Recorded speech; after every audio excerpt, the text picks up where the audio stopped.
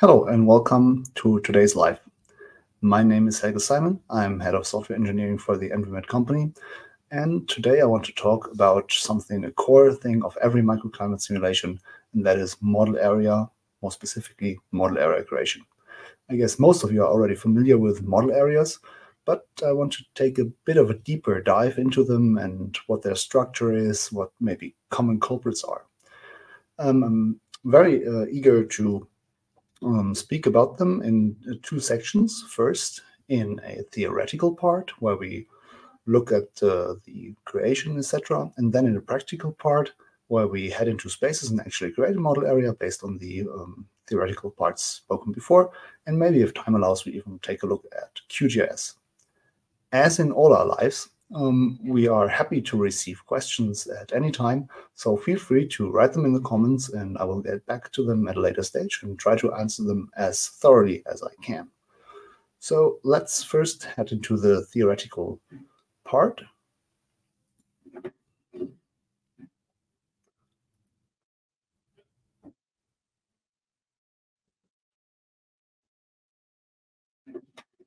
And speak about model areas. Obviously, they can look very differently depending on what your scope is. So they can be very high resolution when you maybe only take a look at a single building where you place some windows or rows of windows, have some undercuts, a courtyard inside, etc. So this is especially the case for when you're interested in high resolution modeling of maybe building physics. But you can also, this is the most common case, analyze a city quarter. So have a resolution between 2 and maybe 5 meters where the buildings are were approximated as so-called 2.5D models. We're going to talk about this in a second. You have a high resolution of the trees as well, and you can replicate maybe a city quarter quite accurately to examine the human thermal comfort. Or you can go even coarser and go onto the urban area and check in a coarser resolution where heat stress might occur, and in order to get an idea where local hotspots are located. So ENVI-met model areas, they cover a very large space or large variety in their form. And the topics today would be in the theoretical part. First, speak about the main 3D model, and especially about a common culprit and common maybe tips and tricks about the vertical grid setup, and then about gridding modes. In the second step of the theoretical part, we're going to take a look at model area files and the organization of the same. So how they're organized, what is special about them. We take a bit of a deeper dive behind the scenes here. And lastly, we want to take a practical approach. We want to open spaces and digitize very small model area, take a look at the theoretical approaches here and what do they look actually in spaces, and maybe if time allows, like I said, QGIS as well. So first off, obviously, the main 3D model represents the environment with voxels of different objects. And so every of these different voxels here, which can vary in size, so typically resolutions are between 2 and 5 meters, they can either be part of a building or part of a plant or part of the soil or part of the atmosphere. And the user basically decides which grid pixel belongs to what. And for the vertical gridding, this is maybe the most important gridding because you have typically a very large amount of X and Y cells, but your model area is not so high compared to the horizontal resolutions. So making up your mind about a good strategy on how to grid vertically makes sense, because from a computational effort, with every grid cell you add in the vertical direction, the number of computational nodes goes up by X times Y, and these are the large ones. So it makes sense to have a good strategy about vertical gridding. And for that, ENVI-met offers 3 different gridding modes. First off, in general, we recommend that the 3D model height should be roughly 2 times the highest building. So if your highest building in the model area is, let's say, 30 meters, your 3D model should be around 60 meters high. If it's only a single building that is 30 meters and the rest of them are 20 meters, then maybe you get along with only having 50 meters of model height. But this is a rule of thumb. And the different vertical gridding modes that we offer, they help you to get a good strategy about what to do with the number of grid cells and also the resolution of the same in the vertical direction. So in the standard option, if you do not change anything, then typically ENVI-met uses an equidistant grid with splitting. So what does it mean? So you, for example, say I want to have a delta Z of 2 meters, then all cells are 2 meters, except, because of the splitting option, of the lowest cell. The lowest cell is split in 5 subcells, and these all are then 40 centimeters in resolution. And they have a higher resolution because typically you're most interested in the effects on the close to the surface, because humans live there. You're not that much interested in what is the air temperature in, I don't know, 15 or 30 meters height. If your model area features very high buildings, for example, skyscrapers 200 meters high or more, then you can lose some of the accuracy, some of the resolution, the higher up you go. Still, you're interested in the close to the surface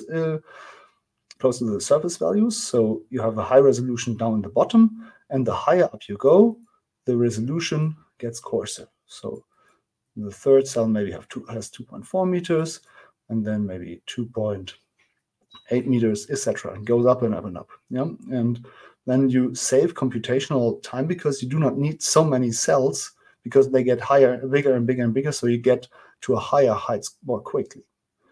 And there's the option to start the telescoping only at a specific height, because if you imagine there are trees down here, so there would be a tree here, then the tree would be quite distorted because of the very coarse resolution that starts even after the first grid cell already.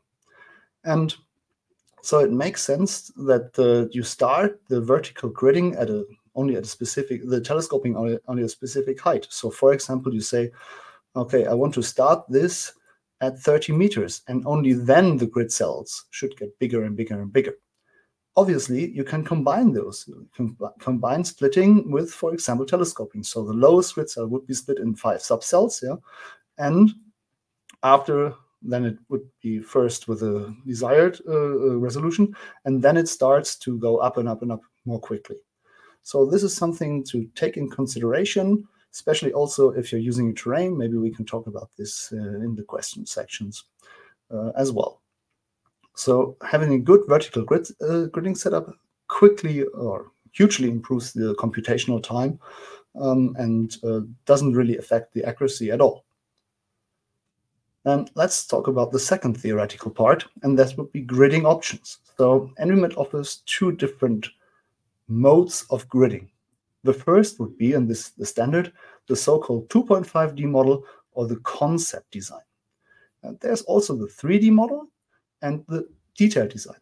2.5D does not mean that you only have a 2D model. It is still fully 3D, but there are some shortcuts here that make life easier. In, let's say, 99% of the cases, you want to have a 2.5D model, and we'll take a look at what it is and why. First off, you have the 3-dimensional grid, and to make life easy, they all, every of the grid cell is 2 by 2 by 2 meters. And when you digitize, you decide, like I said earlier, that this cell is part of a building, this cell is part of a building, this, and that. And so what ENVI-met could do and could store is, it could store that this index, or the cell has a name basically, so it has an address, you could say. So on the X, it has 1, 2, 3, 4, 5. On the Y, I'm not going to count this, so let's say it is 10. And on the Z direction, it is 1. And then you would say, okay, this is a building 1 with a facade concrete. Yeah. So this is one way to store it. Yeah, to store for every grid cell, store this information. What is this cell? If you're doing this way, then you have all the information. That's great. But what would you do if you, for example, for some reason, you notice, okay, there's one building that's quite high in the model area that reaches up until here, and you either need more Z cells, but you don't want that because then the computational time goes up. So you say, okay, let's not use 2 meters, but use maybe 3 meter resolution. Then this information where you have the individual indices is not correct anymore, because the indices, they tell you that in 5, 10, 1, which corresponds to 2 by 2 by 2, it would be building 100 facade concrete. And this is not accurate anymore. So having a fixed grid, we call this a detailed design, has culprits if you ever want to change the vertical dimension. And you quite often want to do this because you want to optimize it so that it runs faster. So this is the reason why the standard would be a 2.5D model. And what that is, we're going to talk about this now. The 2.5D means we have 2 dimensions, 2 real dimensions in this direction. So we call this the Y direction and this the X direction. And they are really there. And the 0.5 dimension, so half a dimension, would be the height. Because what we actually do is we write into the cell the height of the building, of this building column in that cell. So this building here would be 11 meters. It doesn't matter if 11 doesn't exist. You have, for example, a 3 meter resolution or a 2 meter resolution. So 11 will never be possible based on the gridding, because it can either be 10 or 12 meters. But you can write 11 here because we do not actually store it explicitly, the height, but we store it in this grid. And then maybe this building column would be 10 meters. This would also, this would also be 11 meters. And this would be 12 meters again. So what we store is not the explicit cell indices, but instead we store the height of the building column at this place in X and Y. And now you can decide that this grid, three-dimensional grid, should be a 3 by 3 by 3 meter grid or 3 by 3 by 2 meter grid, and ENVI-met can directly translate it on the fly. Yeah, the three-dimensional, so it is three-dimensional, fully three-dimensional, but it's a trick to not be dependent on the vertical resolution at the time of model area creation. So this is a very good thing to have the concept design. And again, here, I'd say in 99% of the cases, you would only want to have a 2D model. What does it actually imply? So why do we need 3D models? What is the difference now?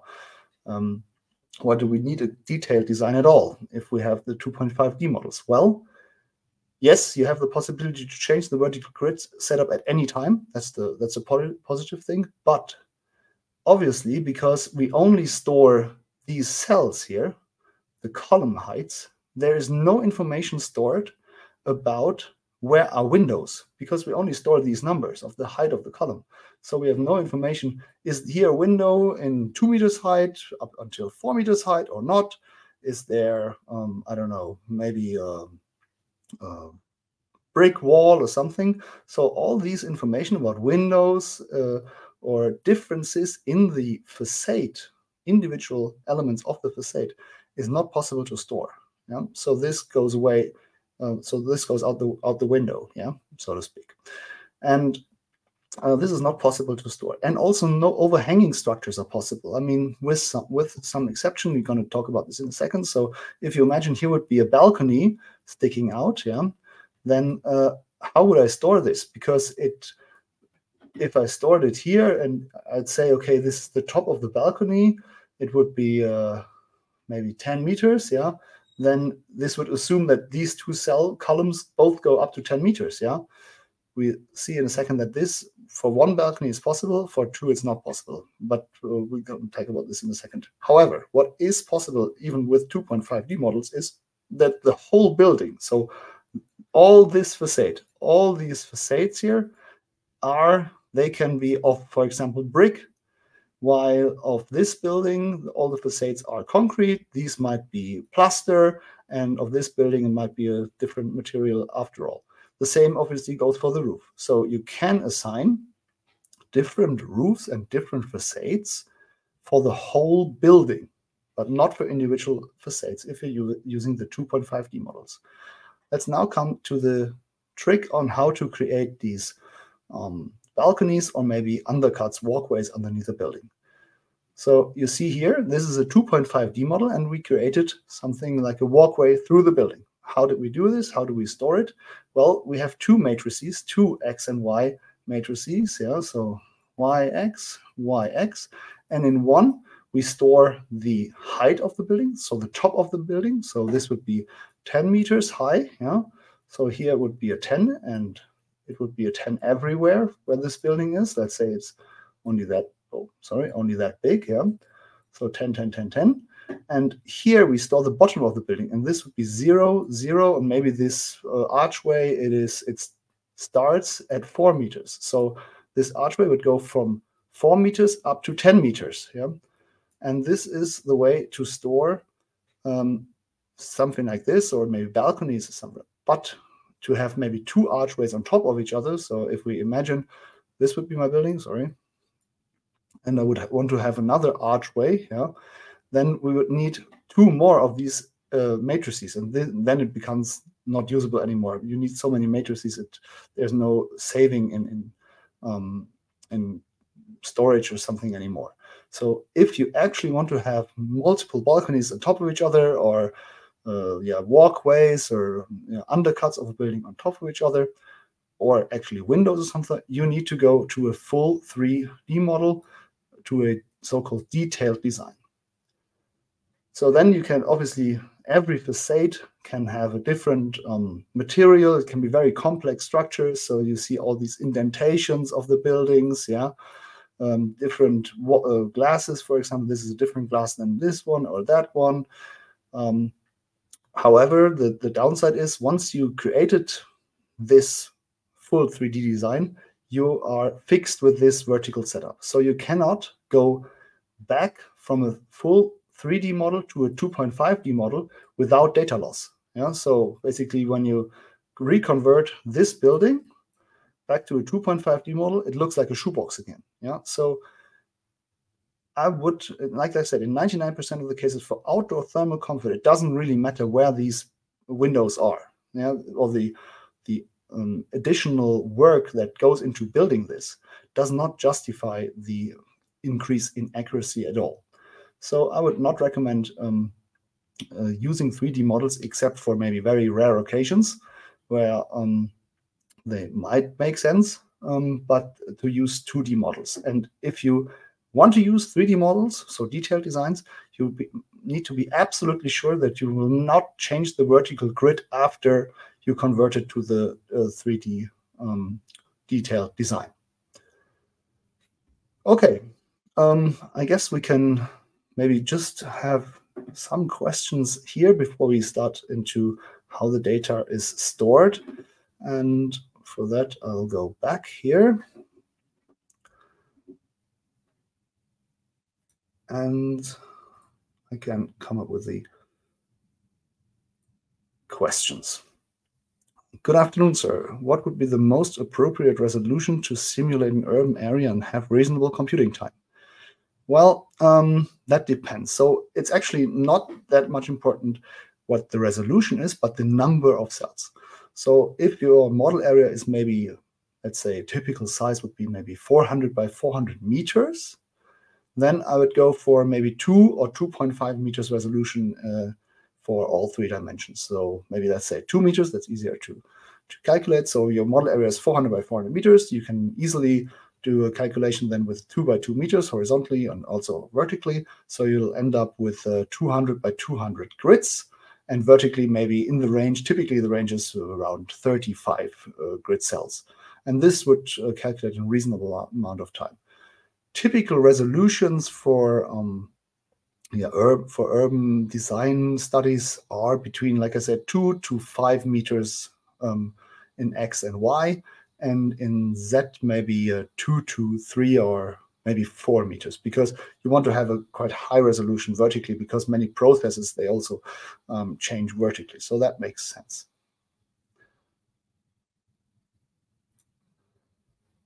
What would happen if I choose a lesser height than the 2 times? Okay, yeah, okay. That belongs to the vertical gridding. Well, you can go lower than 2 times the height of the highest building. The thing is, numerical instabilities can happen. I mean, if you imagine there's the building, and then the air comes and it is displaced upward.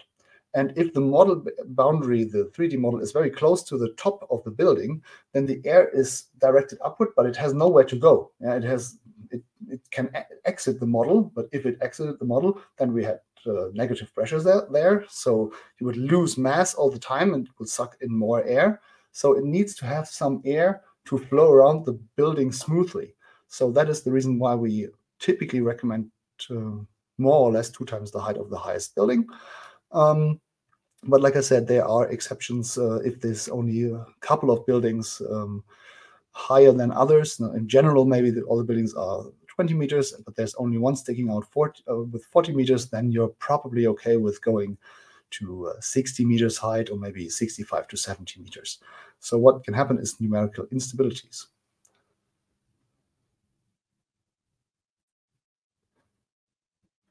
Peter Paul asks, how you just talked about terrain and vertical gridding.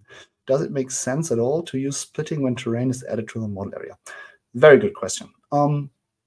Yes, in most cases, it doesn't make sense to use splitting when you're using terrain. Because when you're using terrain, there only the lowest grid cell is split. So it's not the lowest atmosphere grid cell that is split, but it's the lowest grid cell that is split. So there's basically only the ones that are really close to the border of the model. These ones get the benefit of having higher resolution, and this is typically when you're using a terrain, very few cells. So it makes only sense to use splitting when you're not using a terrain, and you can save the computational effort of having not to compute 5 more grid cells. Another question would be, how many grid cells should be left on the sides of the model? So we talked about the gap to the vertical model. For the horizontal boundaries, I'd say half the height maybe of the adjacent buildings. So if you have a building of 10 meters, then 5 meters should be enough. Yeah. This can also be expressed maybe in not in absolute values of meters, but also in grid cells. So I'd always leave 2 or 3 grid cells empty at the model border. Obviously, if you leave vast amounts of empty area, this is not just unrealistic, but you would also have the air temperature or all the parameters change over while they're coming in, and they are approaching the next building or something. The air temperature would vary because obviously there is open space where it shouldn't be. So let's say 3 grid cells, and would be one of the rule of thumbs, or half of the adjacent buildings. So there's another question. Just to be sure, if I enter dx and dy1 in my model geometry, does that mean that each cell drawn is 1 meter in size? Yes. Yeah. So then, like horizontally, yeah. So this is the gap between 2 cells, and the distance. So the pen here would be 1 meter in this direction and 1 meter in this direction horizontally, and depending on what you do in vertical, in the vertical resolution too. If you're using 1 meter, your model areas are going to be quite small. So I would not go below 1 meter. 1 meter would be the absolute minimum I'd go. And also for the vertical, if you go for 1 meter for DZ, I would not use splitting, because the effect of the close to the boundary layer, like close to the surfaces, is already very well captured, because the computational node is always in the middle. So if these are the boundaries, the computational node is here. So it's only half a meter, the computational note only half the resolution is the distance between the object, a wall, for example, and the computational node. So it's half a meter. So it's already very well captured, and I'd not recommend using splitting if you're having such a high resolution of 1 by 1 by 1 meters. All right, so there aren't any further questions. So I'd say let's get back to the theoretical background before we head to the actual application. So the model area files, what are they? Basically, you all stored them, I guess, already. And you looked at them this way, yeah, so maybe in spaces. And what you're seeing here, that every cell holds, depending on the topic, some information. So these cells here, you're now looking at the vegetation, yeah. So these cells are empty, though, so there's no information in these cells. And then in this cell, for example, there's some information. And what is this XX? So the X is just the ending of a database ID, and this stands for a specific item in our database. I'll come to that in a second. And these files, this graphical representation that you see in spaces or maybe of any of our plugins, what they actually are text files. So our model area input files with the ending, they have the ending INX, yeah, they have the ending INX. They are actually text files that save all the data that you put in. So for example, you can open them in Notepad or something and read them as a human being. Yeah. So this is just a graphical representation of a text file. So you see our dx, dy, and dz is 2 by 2 by 2 meters. We have 10 by 10 by 30 meters, and there is the splitting seems to be switched on. The vertical stretch and telescoping is off. And yeah, you see the location. It's in Essen, Germany, 7 degrees longitude, 53 degrees latitude, and so on. So it's actually a text file. We're going to look at one in a second and see some deeper dive, like some tips and tricks how you can also change them in the text editor. But obviously, I say it now, I'll say it later again. Be aware that if you tinker around with this and you, for example, delete one of the elements here or enter something that is not valid, then obviously the file is corrupt. So you should be you should always have a copy of this and be aware of what you're doing. I want to stress a bit more onto this for now. So if I have the vegetation view and I place an XX here, that just markers that this cell is, in this case, an XX, is the database ID 0200XX, and all, because for the simulation, obviously, we need all these information about physical properties, albedo, emissivity, transmittance, plant height in this case, yeah. They are not stored in the INX file. They're not stored in the model area file, but on our database, and so they link together, yeah. So the database that comes with ENVI-met, the system or the system elements, yeah, you can choose from, they hold then the information about the physical properties. That's just a reminder. I guess it's clear for most of you already. Okay, let's see if we have more questions before we head into actually applying ENVI-met. So there's only one more question. Hello, regarding the grid cells at the borders of the model, should we use nesting grids or leave empty cells? Yeah, so there is the option to use nesting cells. We don't recommend using them because the better option is to use empty cells, because if you're using nesting grid, the nesting output, you can incorporate them, but typically what you define some properties of the air that should flow into the model. And if you were to use nesting, these properties would change over the area that is outside your 3D model domain, the nesting grids. So for example, you want air to be 23 degrees centigrade warm when it enters the 3-dimensional model domain. If you're using nesting, however, then this air temperature might rise or drop to some other value and then enter the model area. So the better option would be to use empty cells, 2 or 3 empty cells, like I said before, and not use nesting grid cells. And one more question came in. Is there a way to digitize the process of model creation? Example, can I input a file? If so, in which format? That contains the data on building heights and other dimensions that ENVI-met could use to create. Yes, very good question. Yes, there is this opportunity, or there is this possibility. We'll take a look at it in a second.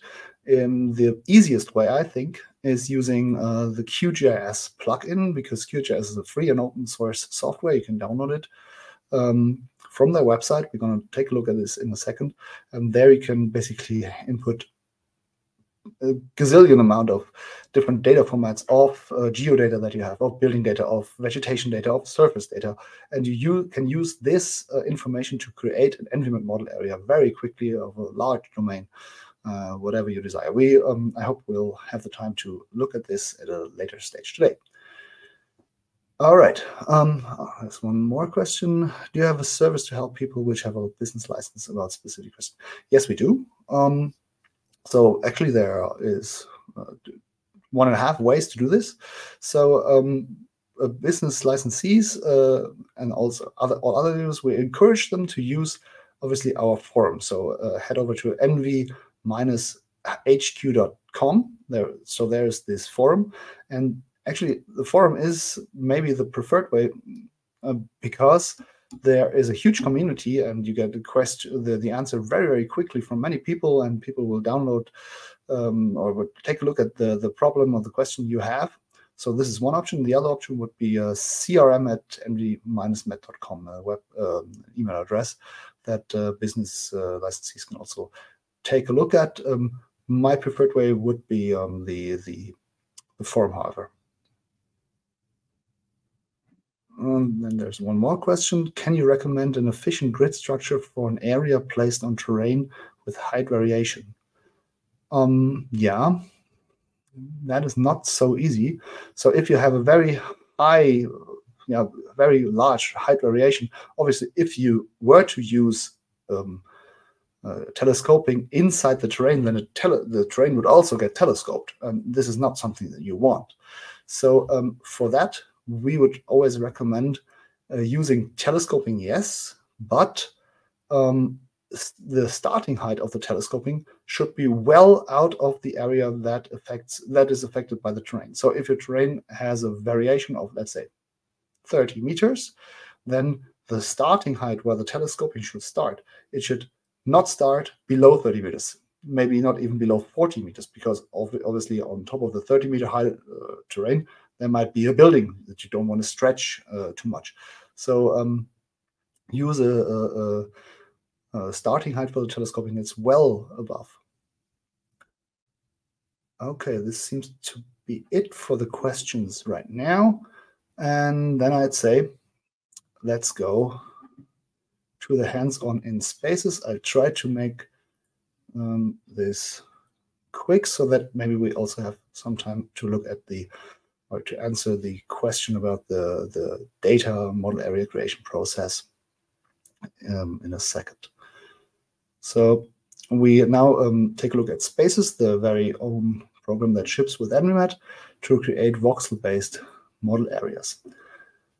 So this should look quite familiar to you. Obviously, when you start with a new model domain, you enter this, you open this dialog, and in this dialog, you're asked to locate the model area on Earth. The name of the location is just important for you, so that you recognize it again.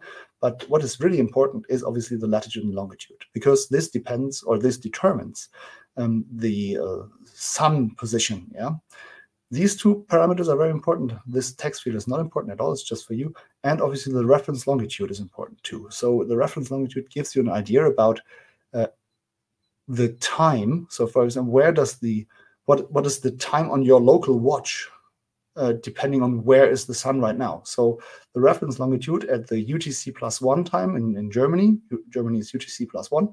So the sun at 12 o'clock in noon, yeah, when the clock in Germany says 12 o'clock, the sun is actually not directly above you in the highest position, but it is at the highest position at 15 degrees to the east. And because this is not a thing that you might know by heart, we have the find location option, and you can use geonames of Google to say, okay, let's not go to Germany again, but maybe New York, search for it, you get the geodata, and then you see, okay, longitude, latitude, and this is the reference longitude. Then you can select the location, and the model area is, the values are filled there. Then the model geometry, this is something that we talked about before. So this would be the parameters that you can change. This is X, Y, and Z, obviously. And here are the options that we talked about before in the vertical gridding. And the vertical gridding would be either the splitting is on. Like I said, this is the default option. You can combine it with the telescoping. This would be the starting height. This would be the factor, how high the building, how high the model area stretches. For our demonstration now, I just use splitting and I apply it here, and I want to digitize some buildings and see the difference of 2.5D and 3D. So this is my one building, then there's another building, maybe 10 meters high. Oop. No, not that pretty, but doesn't matter. And yeah, maybe a third one. Why not? 15 meters. So what you see here is I have a 2-meter resolution, but still I wrote 5 meters, which is never possible in 2 meters, obviously. And 10 meters is possible, and 15 is not possible either. So this is the benefits of a 2.5D area, a 2.5D model creation. I can always change it, and it will grid on the fly. So if I click here, I get the model information. If I hover over the building, you see the building number. There's no name because I didn't give them a name. You see how high are the buildings and what is the wall and roof material. And by default, this is just the default wall and roof material for all 3 buildings. If I look at them at 3D, you see the buildings here, and we can also see the splitting. Yeah, you see here that the splitting, the lowest cell is split. And for these 3 buildings, now I can give them different materials, and the way I do this in the concept design, the 2.5D model, is I select the building. So this building is now selected, and now I give, for example, want to give this building a concrete cast ends and let's say roof tiles, and then I say apply these materials to that building, and I select this building.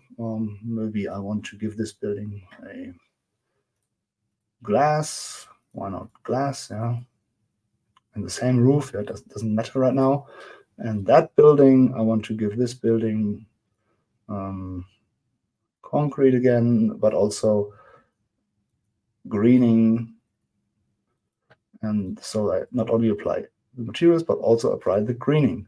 And if I look at this in 3D, you see, indicated by the different colors, that they now feature these different materials and greening. I cannot, however, place a window here. And you see that because this is grayed out. And in order to not have this grayed out, I need to convert this model into a full 3D model. So I do this by going to edit and then convert to detailed design. And here you get a warning. And this is the warning I was talking about.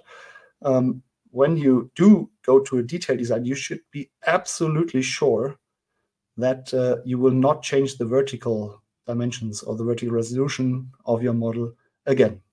Because if you need to go back, there will be data loss. Yeah? So I now changed it. I go back to 3D, and now I have the option to edit individual segments. So let's say no greening. I just want to place some windows. Yeah, why not clear flow glass? And yeah, I can place some windows here. Oop.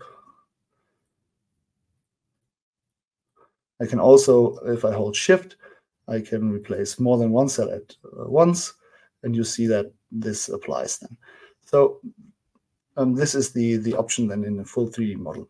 But again, I know I said it already, in 99% of the cases, the effort doing this does not justify the increase in accuracy of the model. So if I were now to change the vertical resolution, just so that you see it, you get the warning. You get the warning that now data loss will occur. Do I really want to do this? Do I really want to change the vertical resolution because I want to save computational time or something like that? Yeah. So if I were to say yes, then I would go back. All the information about the windows is lost again. Yeah. Yeah, that's obviously the downside of it. Yeah. Okay. So this would be the things I wanted to show. Oh, there are more questions. Can we model a whole city with ENVI-met?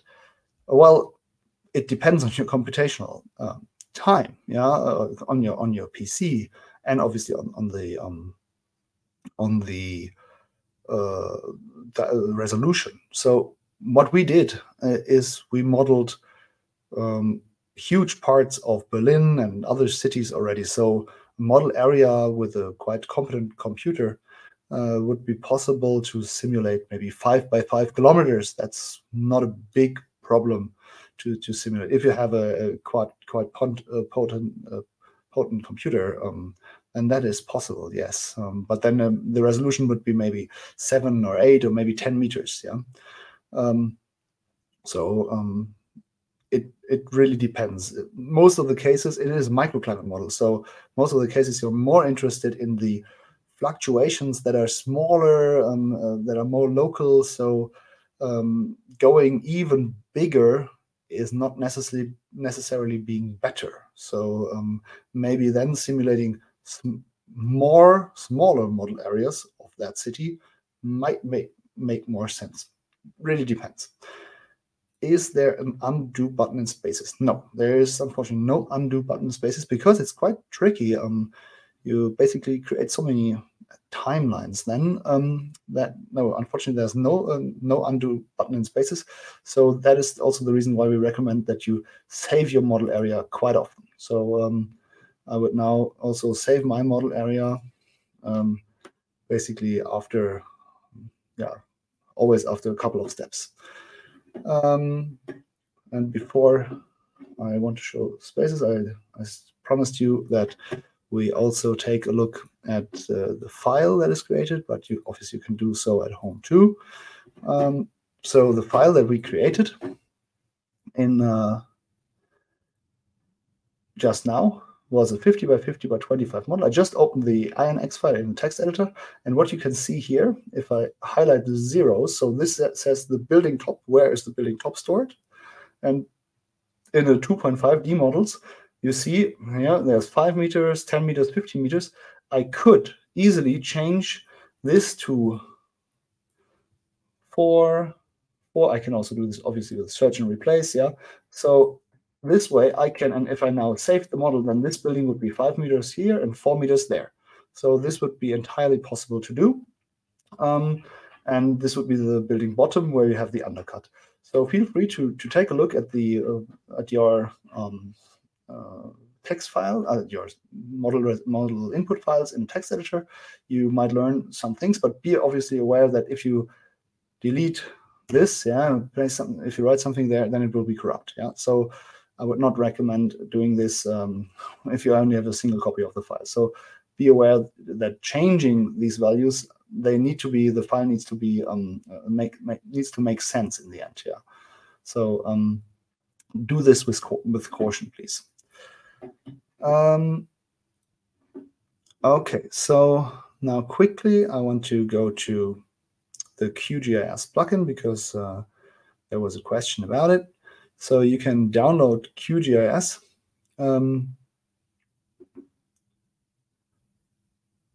from their website. If you just Google QGIS, it's free and open source to download. And if you have QGIS here, so this is the QGIS surface, and you can install a plugin using the plugin repository. And when you look for ENVI-met, you see this geodata ENVI-met. It's a plugin, and you can install the plugin. It only takes a second. Then you get this button here. And if I now load geodata into my model, and I did so for Berlin, for example, so this would be geodata that I downloaded from the city of Berlin. It's freely available. And I add maybe a background satellite map. You see that these are all the buildings of Berlin. And because the time is quite short, I'm not going to do it step by step here, but rest assured, there is a YouTube tutorial on our YouTube channel that is a 3-part series that just covers this plugin on how to use it and does it all these different features step by step. And there's also obviously a documentation on our website. So when you open the Curious plugin, you get this link here. So there is plenty of learning material out there in a 3-part series in our YouTube channel. Okay, so what I do here, what I need to define is, and I really do this just quickly, is a polygon that tells us which part of the city should be exported to ENVI-met, yeah? And so I just need to quickly draw a rectangle, why not of here, yeah, the Unter den Linden and the Berlin Gate.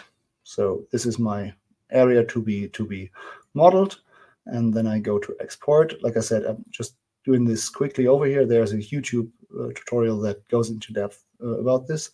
Here you set up the X and Y resolution. Let's say, oh, this is quite a large model area, so it might take a long time to load. So I make this a bit smaller. Yeah, let's make it that big. So it will end up being a resolution of 2 meters, maybe 2 by 2 meters, and this would be 457 by 259 grids, a good resolution. I say, okay, the buildings are stored in the building layer with a height, and I don't want to add the vegetation right now because it's just for demonstration purposes. And I just tell it to store it in Berlin with a very good file name, save the INX.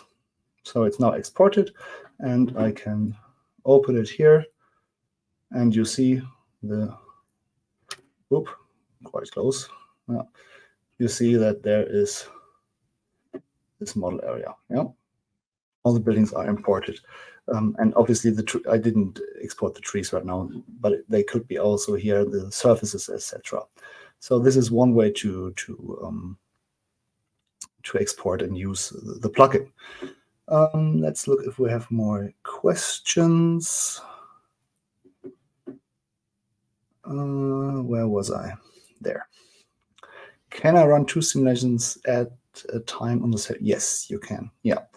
Obviously, if you do have a license of ENVI-met, then it will run in multi-core. So what that means, it will take all the cores that are available to the simulation. So if you have let's say 16 cores in your PC, then the first simulation will take all the 16 cores, and then you maybe at a later stage you start the second simulation.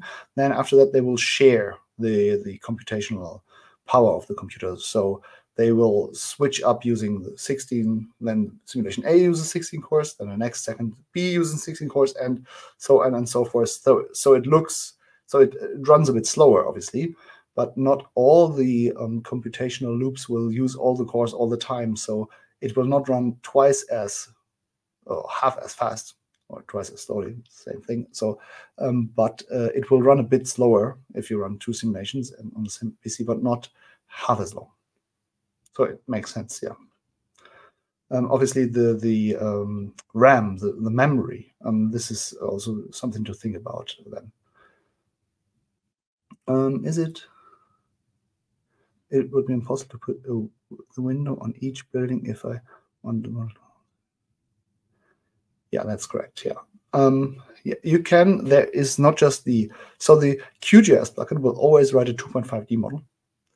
The other plugins, for example, the Morpho plugin, and I think the SketchUp plugin too, I'm not 100% sure, it is able to write full 3D models. And then obviously you can have, if you have the information in your base data of the location of the buildings, then they can be imported. Like I said, I mean, obviously for visualization purposes, yes, that makes sense. But other than that, I would not recommend the effort. It's not really worth the effort based on the results, of the accuracy of the results. They are not worse if you do not have the location of the windows at all. What you can do, and what we also suggest to do, is if you look at the database manager, there are materials that have the windows mixed in. For example, if you have a concrete facade and half of the facade is made out of windows, then we have in the database manager of every ENVI-met installation, the system elements and materials, you'll see that there's a material that does exactly this. So it averages the parameters, the physical parameters, based on the area covered of a facade of different materials. So that's possible, and then you don't lose basically any information about it. So if you're really eager to incorporate these very tiny nuances, then this might be an option. This is Notepad++. It's a very good text editor. I can definitely recommend it. Is there a plugin for Blender? Yeah, for Blender. Currently, it's not publicly available, but there will be at some stage, I guess, a Blender plugin. However, only for visualization purposes, not to build the area right now. Yeah. Is it possible to do the opposite path from ENVI to QGIS? Yes, that's possible. Yeah. You can load ENVI-met simulation results in QGIS, no problem at all.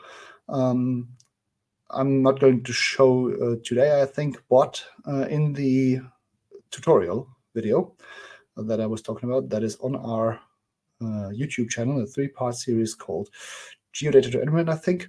Or if you go to our channel and look for QGIS, you will see it's entirely possible. You can do all the different crazy stuff with it. So you can load all the data and make ISO lines, make very nice visualizations that are geolocated. So it's very good. And the QGIS can later also change. Yes, that's possible. Yeah. So this is one of the options, obviously. So in the QGIS plugin, you will get a 2.5D model.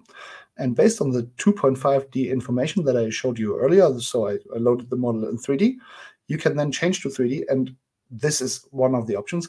Only change the buildings that are close to the area of interest. Because normally if you have a big model area, let's say 500 by 500 meters, you're not interested in all the area, but only part of the area. And this part of the area that you're highly interested in, there you can place windows, obviously. Yeah, that's possible. Yeah. Will you have any plugin for ArchiCAD software? Right now we don't. I can't promise we won't. So it's entirely possible that something like this will be developed, but currently no, ArchiCAD is not in there.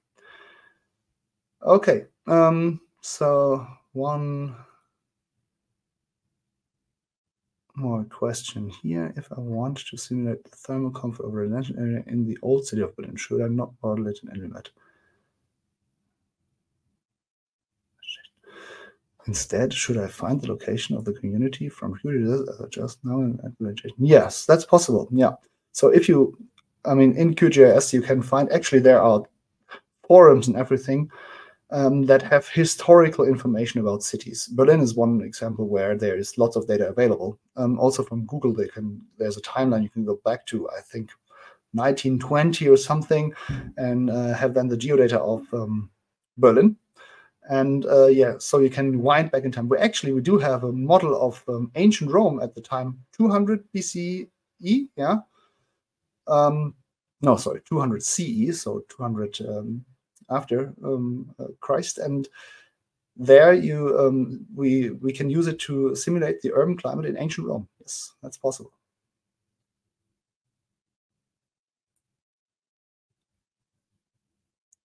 Intel has a new architecture of processes, P course, performance course, and E course, efficient course.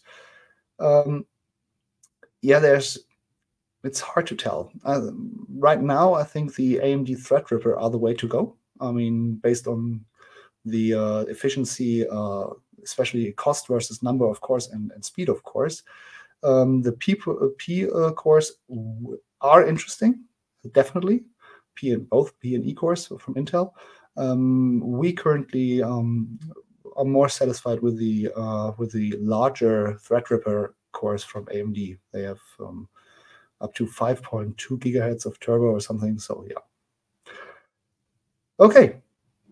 So thank you very much for your for attending and also for your question. This was really great for me. And yeah, I'm happy to see you online. Thank you and goodbye.